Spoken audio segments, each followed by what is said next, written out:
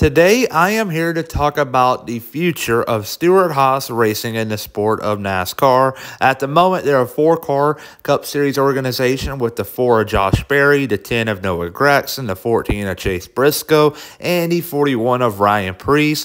They have a 2-car Xfinity Series team with Cole Custer in the 00 and Riley Herbst in the 98.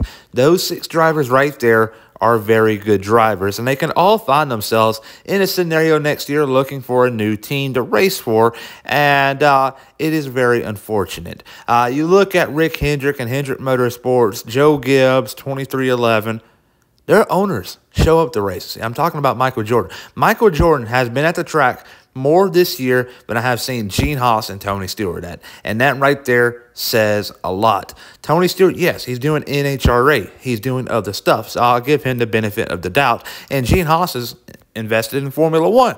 And Formula One right now, business is booming. So yeah, it makes a lot of sense for him to go over there. But Tony Stewart, though, he's not racing every single weekend. Neither is Formula One.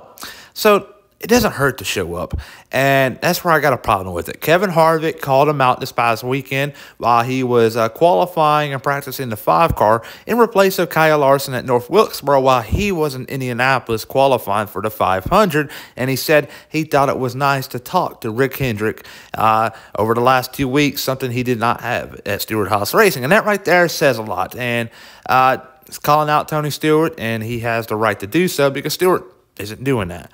And at the moment, things are looking pretty bad. Last night on their website, Stewart Haas Racing had a big sale for Tony Stewart's birthday.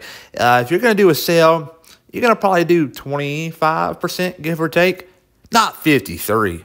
53 is really high, and especially for new stuff on the website. And that right there just says a lot in my opinion. If they're trying to sell new stuff 50% off, they're going out of business. They're trying to get rid of everything.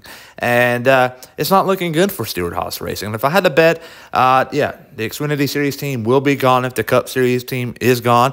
And Noah Gragson, I believe he'll land a ride. Chase Briscoe should land a ride. The rumor is the Wood brothers. But when it comes to Josh Berry and Ryan Preece, I don't know. There's a really good possibility Ryan Preece's Cup career could be over with after this year. I really, just being honest with you, I don't think he was going to stay in Cup Series anyways, regardless if Stewart Haas stayed or not. But, yeah, Ryan Preece, not looking good for him. Josh Berry, I believe he'll land somewhere, but where that somewhere will be, I don't know. But it's not looking good for Stewart Haas Racing at the moment, and more than likely, they will be shutting down.